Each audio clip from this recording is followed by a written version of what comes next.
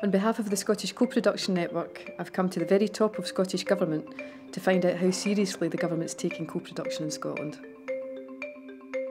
Co-production can be a bit of a buzzword. What does it really mean? A completely different way of thinking about the relationship between government and individuals and communities. So instead of public services defined by professionals and consumed by service users, listening to the communities who have the experience of these issues and seeking with them to say, well, how best would we move this forward? And I think that human empathy and spirit is at the heart of co-production. That's what it's about. Yeah. Once you provide communities with the power to make decisions. So how does co-production fit in with the bigger picture of Scottish Government? It only really counts for anything if it's part of a wider strategy to tackle inequalities in society. And then being willing to learn from small instances and small engagements all the time. It's like a sewing machine. We'll develop understandings, sort of make this fabric together of what co-production actually amounts to. And what do you think is really needed to help embed co-production right across Scotland's public services so that this becomes part of the way that we work? What's embodied in every public service is a relationship between an individual, a family, and a provider. And that is a basic point about mutuality and respect. So if you build your public services upwards from that kind of DNA, from that kind of structure, seems to me that you're most likely to get the best outcome. Critics say that co-production can just be a fig leaf for cuts in public spending. Cuts in public services, the whole austerity agenda, are a fact. It's important that we face that squarely. But if co-production, if all that was a fig leaf, then you wouldn't see communities, individuals, service users, organisations advocating that approach, saying to government that's what they want. Can you put your finger on what makes co-production different from the conventional way of how we deliver services?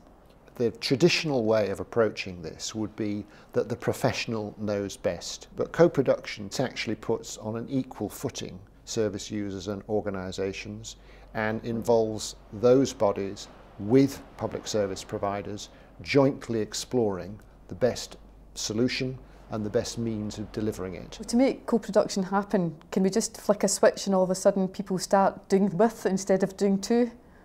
Well, you can, but flicking that switch won't make it happen. I have never found that to be easy. It's new stuff. So get in, listen to what people are saying, and be willing yourselves to be critics of your own, in a constructive way, critics of your own practice. Some of our members of the Scottish Co-Production Network tell us that a barrier is that some people, at an agency level are often reluctant to give up that power and control around how services are delivered.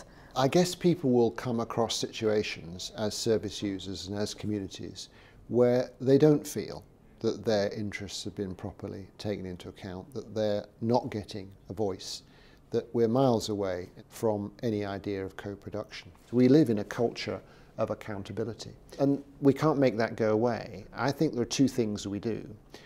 One is to actually have a real dialogue with the communities, the services, the organisations involved about actually what kinds of empowerment would really make a difference in those spaces. Second, the importance of actually talking with the regulators, the bodies who are holding to account. I think we need to make more effort to bring these ideas into the regulatory environment. Further practical challenge for co-production comes from the procurement of public services. The important thing, I think, in the procurement world is to actually start to understand how co-production approaches can be set within a procurement framework. Another thing that our members say to us is that quite often some of the reluctance to engage in co-production activity in terms of resourcing it is around the feeling that there's just not enough evidence to be able to convince people that investing resource in this kind of work will actually lead to the kind of outcomes that we seek. Well, quite a bit of this would go to the question of whether we're satisfied with the progress that we're making thus far. The deal, if you like, that people with relatively low incomes living in poor environments often are getting from society as a whole. Are we satisfied? I think everybody would say no, we're not. So if you've got people saying we like this, we support it, this has given people confidence. We've seen people in our community finding a new voice. then that for me is evidence of success. How do citizens and communities get what they need to give them the resources to be able to co-produce effectively? There's no doubt that particularly communities, individuals, families under pressure don't have the opportunities and the resources that are available to other people. That's where community-based organisations and networks, I think, come into their own, both in terms of advocacy and creating platforms. But face facts, this is also about providing resources to enable that to happen. It's really important that we do that and get a 21st century view about actually what community work, community empowerment, community development means in our modern society. Are there things that we need to put in place and to actually support a culture change towards a co-productive way of working? One of the big advances in Scotland in recent times, without a shadow of a doubt, has been stronger alignment between public service organisations in better dialogue with themselves and with the government. But that's not co-production. It goes much further. So you have to have empowered frontline workers. You cannot run a co-production system that requires notes to be passed up the system, which 3 weeks later come back to the front line with a yes, no or a maybe. You've got to have an empowered workforce who can take decisions and make them stick. And this comes from a fundamental belief, really, that workforces have within them tremendous potential for empathy and innovation and engagement.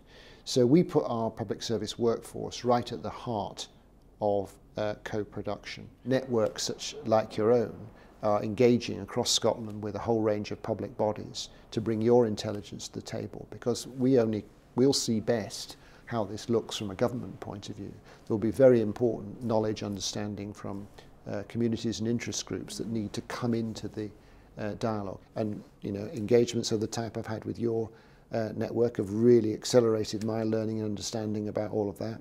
So what's the big message you want people to take away from this conversation? We need to get better at telling this story and why it's important and why it works. For me, it's about the relationship between public service providers and the individuals, families and communities they serve, making the best of what's available together and being persistent. So this isn't a flavour that we do in 2015. Further to go, of course, but this has become an absolutely fundamental, probably the core part of the Scottish approach to public services.